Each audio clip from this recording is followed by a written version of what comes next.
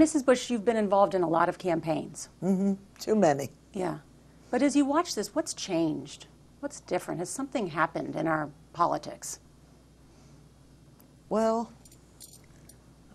I don't know. He's like a comedian or like a showman or something. Donald Trump. Yes. And it's just the whole thing is not working with Congress, not working with... That's the way things get done in this country, truthfully. Politics has always been a contact sport. Mm-hmm.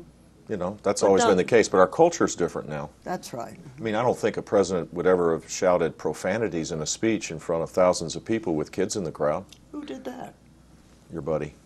He does it all the time. I mean, that's different because our culture's different. That would have never been acceptable in the age of Reagan or my dad.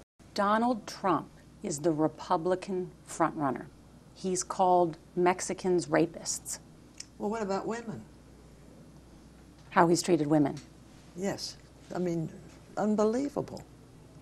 I don't know how women can vote for someone who said what he said about Megyn Kelly. It's terrible. Mm-hmm.